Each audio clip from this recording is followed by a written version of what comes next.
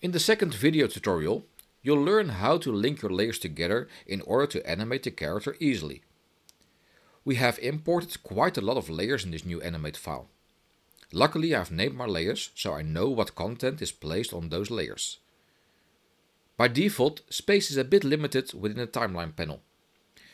We will pull the top end of the panel a bit upwards to balance the space between the timeline and the stage a bit better. Let's enable the Show Parenting view within the timeline panel. Linking layers allows you to rig the character. Just figure out what the most important part is of your character, and that layer will be the parent of all layers.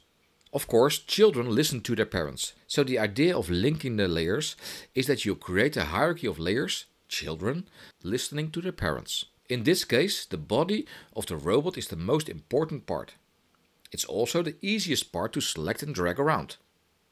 An arm is a child of the body. Let's select the arm, drag it towards the body layer and let go. Do the same for the other arm. To test if this works, please drag around the body and see if the arms will follow. Undo to put it back to the original position. Now link the wheel and the neck to the body.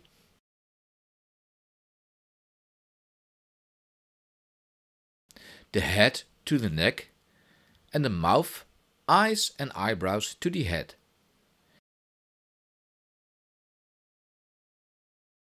Give it one final check to make sure that all layers are attached correctly. With all these tasks done, you are ready to animate the character. And that's what we'll talk about in the next video tutorial.